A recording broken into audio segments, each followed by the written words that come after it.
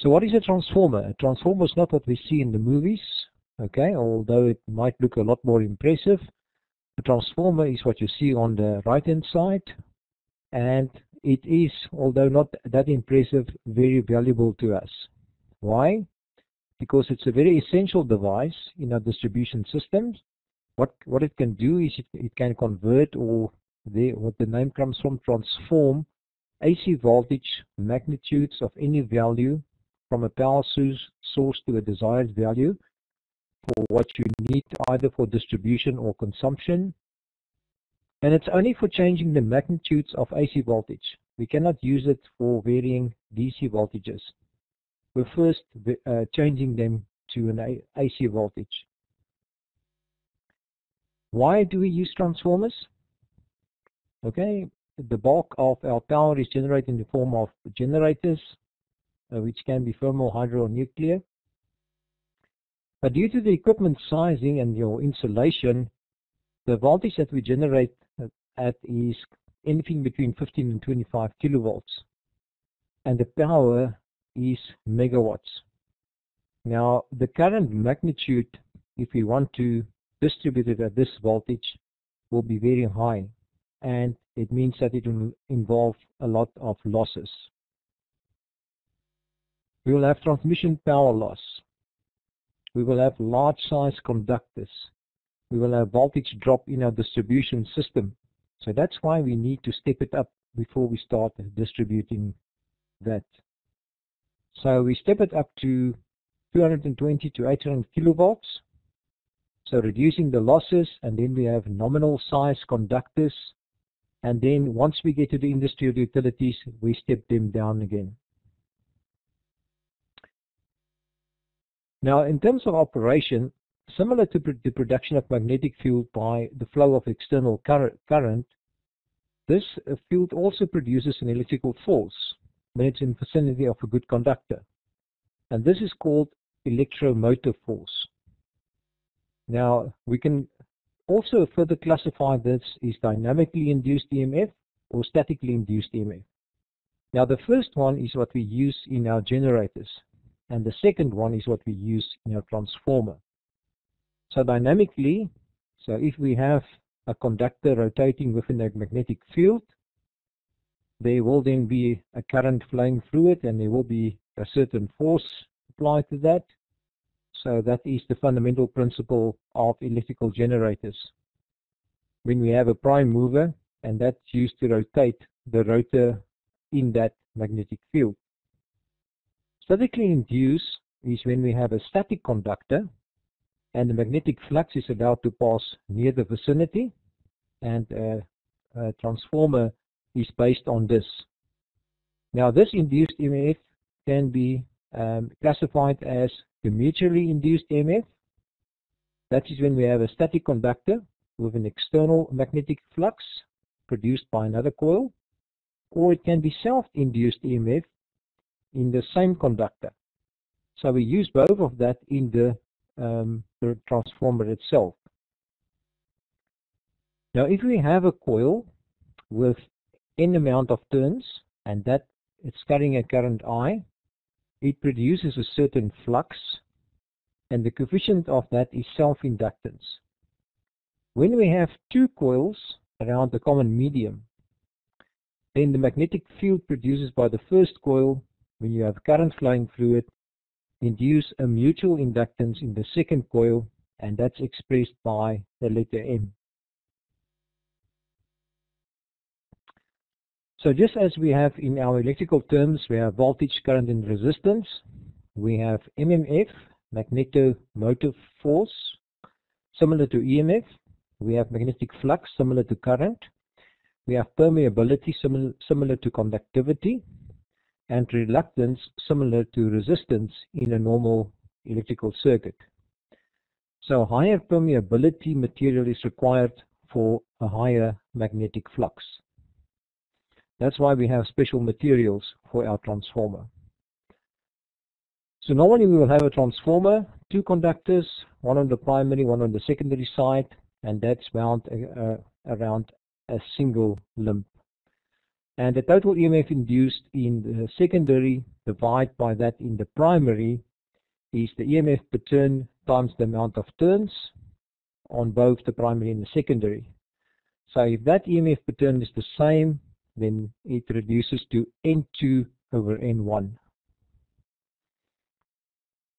Primary current, if we say it's very small in the open circuit conditions, so that your applied voltage is almost equal and opposite to the EMF induced in the primary, then we can say V2 over V1 is equal to N2 over N1.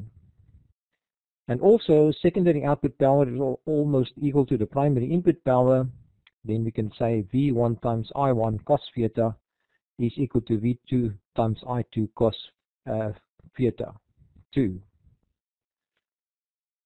Power factors are almost equal, and that's why we then end up with the formulas that we use to design a transformer: input voltage over output voltage, and the amount of turns input over output, and then you'll see it just swaps around for the current, because we would normally increase the voltage and that will decrease the current, or the other way around. So your primary ampere turns is equal to the secondary ampere turns given to you by this formula. So if you just rewrite those two on the right hand side. Now we have an EMF equation for transformer. So the rate of change of flux is 2 times pi f, the flux, and the RMS is the peak divided by the square root of 2.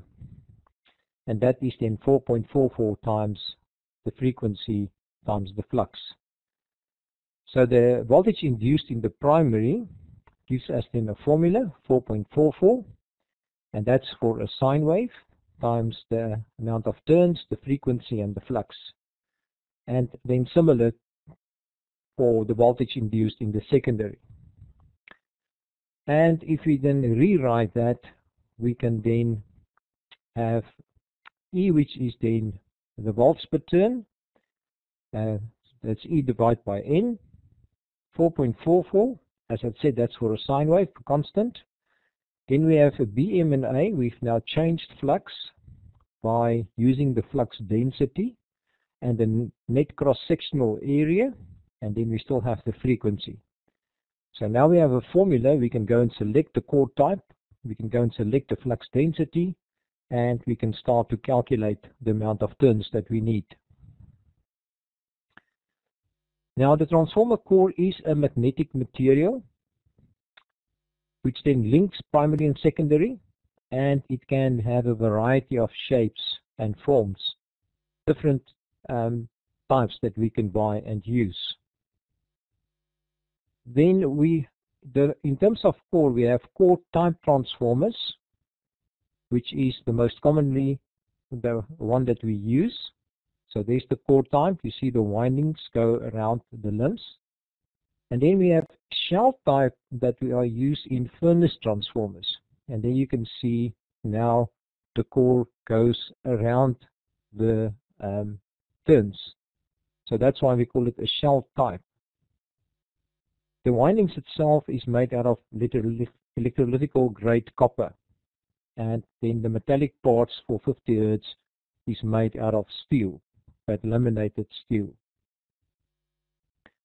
So because we work with magnetic circuit, permeability is important, and in plain language, permeability means how easy a material can be magnetized. So, and that's important if we talk about magnetic circuits. And we have a formula which gives us the flux density over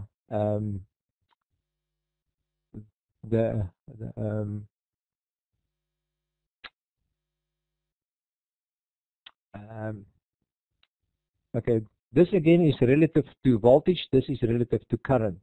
So there's a certain point where higher flux density, you'll see at the graph just now, that will not increase, even doesn't matter how much we increase then the amount of current that's flowing through it. So, but that's for the magnetic circuit. So that is as what we call it, the BH curve. So this is the flux density, and you can see we have a point over here that doesn't matter how much you increase H, there is about 0 increase in your flux density, and that is what we call saturation. So you want to operate your transformer in the linear region and not in the saturation point. So that's why you select a flux density so that your transformer operates in the linear region and not where it saturates.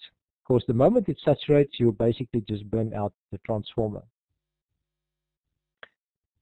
Okay, so H is the magnetizing force. Okay, so there's just another graph.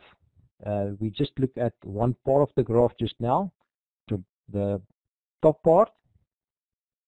But as you can see, we've got some hysteresis. So even with H going to 0, there's still some flux density. And this amount of that's left is the hysteresis. So that will also determine, because you have to remove that every time, that will also determine the losses in your transformer. So this hysteresis loop is formed when H completes a full cycle, as you can see, from positive to negative. So that changes with respect to the material that you uses. Okay, so that's on the material and the material characteristics. Now the vector or phasor diagram gives us the voltages and the currents at no load and at load conditions, and we have that to get a better picture of what happens inside a transformer. The magnetic flux induces the EMF in both the primary and the secondary, and in the primary winding the EMF is then turned as back EMF, and in an ideal situation it would oppose the applied voltage so that there's no flow of current. Okay, but we have losses, so there's never no current flowing. So there you can see we have V1, which is the primary terminal voltage. Then we have minus E1, which is the primary induced EMF. Then on the secondary side, we have the secondary induced EMF, E2.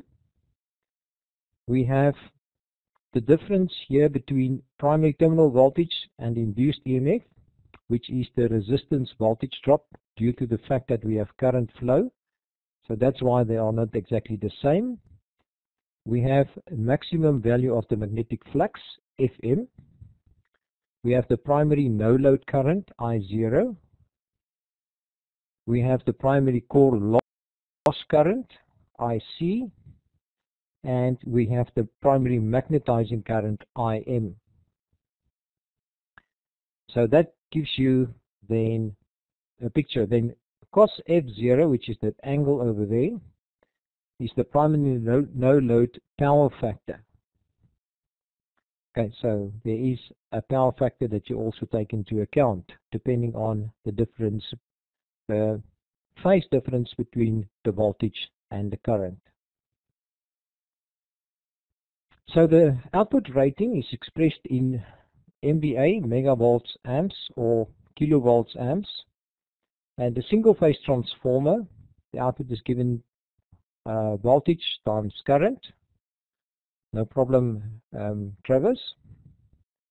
And that's the formula that we have looked at previously. So this part of the formula, that was a V over N or E over N. And we just multiplied now by the current, with the current. And for free phase, we just have to add the square root of 3 to determine the transformer rating. Now the transformer has got the equivalent circuit, so we've got resistance and reactance. So there's resistance, reactance on the primary as well as on the secondary side. The fact that we've got the square of A over here is because we've now actually transformed the voltage from the primary to the secondary. You see we've taken out the transformer itself. That's why that A square will then be the turns ratio that we have to multiply by.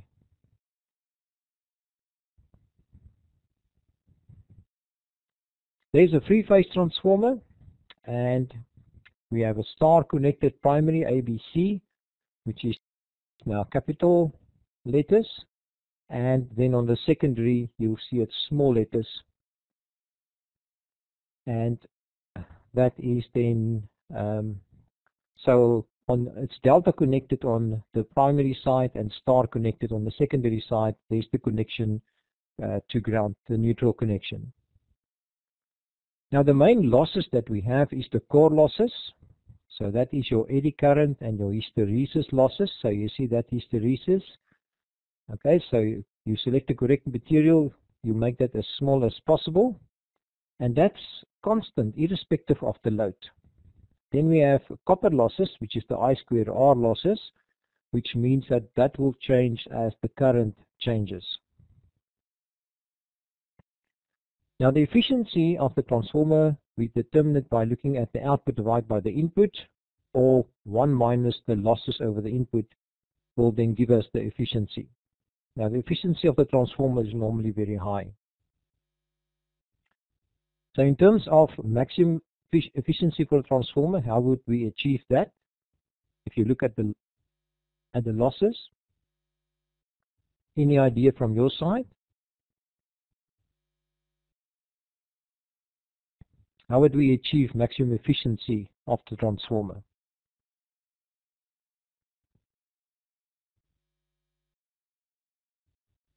It is basically where if we can design a transformer that we can get the iron losses equal to the copper losses, then we will have the most efficient transformer.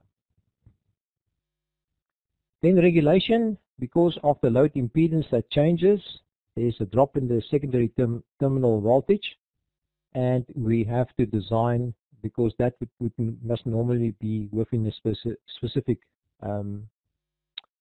value or specification. And the copper losses is basically due to the resistive component when we have the load current flowing through it. Winding polarity is also important.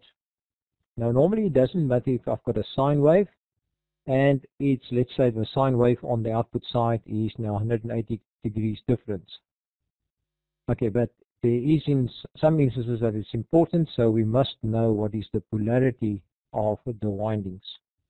And that will be normally indicated by a dot. Okay, sorry, so if this is the polarity, then if we have positive on that side, we will also have positive over here. So then, if that's the case, then this waveform would look exactly the same as the input waveform if you display both on the oscilloscope. The high voltage windings, I've already indicate to you that's the capital letters, or in IEC it can be UVW, and for single phase transformers, A, 3A if there's a third winding.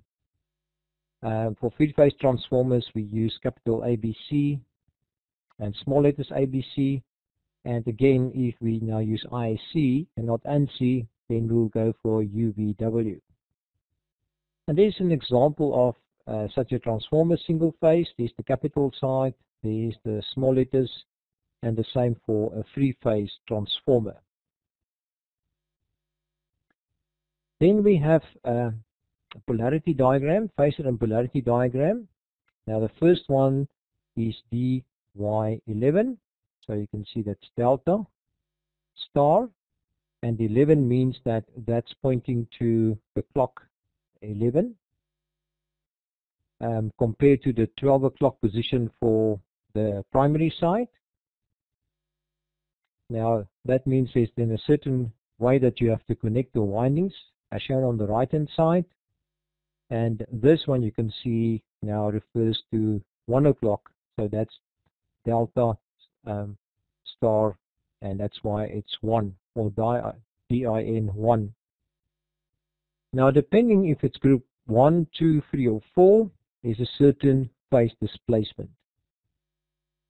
So in terms of clock number, we were just looking at 11 o'clock, so that's a plus 30 degrees, and 1 o'clock is minus 30 degrees. So there is 11 o'clock, there's 12 o'clock, there's 1 o'clock, so you see this is then plus 30 degrees if it's 11 o'clock, and this is then minus 30 degrees if it's 1 o'clock. So that just gives you indication of phasor and polarity diagrams. The delta star transformer, that's normally at the generator end, where we step up the voltages, and where single phase loads are to be fed on a secondary side between phase and neutral. So and then we will have a star connection on the secondary side. Star delta is where the line-to-line voltage is to be stepped down considerably with that introduction of the square root of 3 factor on the line-to-line voltage in the star connection. So the delta connection requires square root of 3 times more turns on each limb to that of the star connection. And the star winding requires to carry square root of 3 times more current compared to the delta winding. Star-star connections, disadvantage is the introduction of the third harmonic currents to the load. Advantage is that the insulation can be graded towards the neutral, which makes the costs comparatively lower. And for the star connected generators, on the primary side, it eliminates distortions in the secondary voltage because you can interconnect the neutrals of the generator and the star connected primary. Delta-delta connections used in large power rated transformers for low voltage applications such as your insulation cost, where insulation cost is not a major economical issue.